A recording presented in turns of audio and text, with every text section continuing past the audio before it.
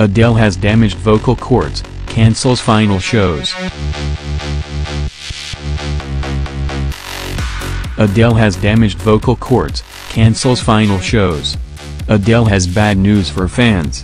She's cancelled the 2 shows left on her world tour due to damaged vocal cords. The pop star wrote an emotional open letter about the decision, saying that after struggling the past 2 nights on stage at London's Wembley Stadium, she saw a doctor and received a devastating diagnosis. After 121 shows around the globe, it turns out I have damaged my vocal cords, she wrote in a note on Twitter. And on medical advice, I simply am unable to perform over the weekend. To say I'm heartbroken would be a complete understatement. Medication wouldn't help, she said. I'm already maxed out on steroids and aids for my voice. I've considered doing Saturday night's show, but it's highly unlikely I'd even make it through the set, and I simply can't crumble in front of you all and walk out on you in that way. Adele even thought about lip-syncing. I'm so desperate to do the concerts that I've even considered miming, she confessed, just to be in front of you and be with you.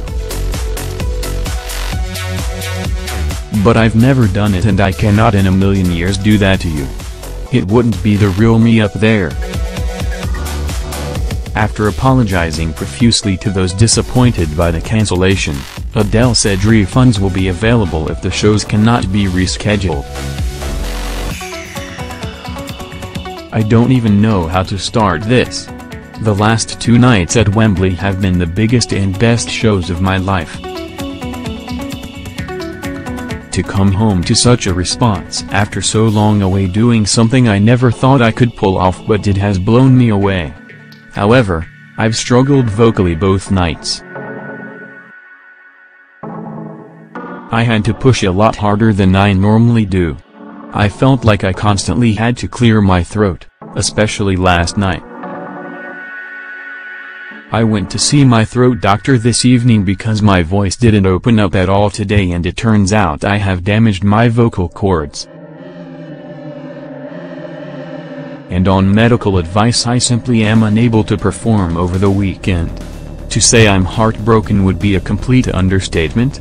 I'm already maxed out on steroids and aids for my voice. I've considered doing Saturday night's show, but it's highly unlikely I'd even make it through the set, and I simply can't crumble in front of you all and walk out on you in that way. I'm so desperate to do them that I've even considered miming, just to be in front of you and be with you. But I've never done it, and I cannot in a million years do that to you. It wouldn't be the real me up there. I'm sorry for your disappointment. I'm sorry for the nights you would have had with your loved ones and the memories you would have made together. I'm sorry for the time and money you've spent organizing your trips. You know I would not make this decision lightly. I have done 121 shows and I have 2 left. 2 left. And they are 2 gigantic shows. Who the expletive cancels a show at Wembley Stadium? To not complete this milestone in my career is something I'm struggling to get my head around, and I wish that I wasn't having to write this. I have changed my life drastically in every way to make sure I got through this tour that started at the beginning of last year.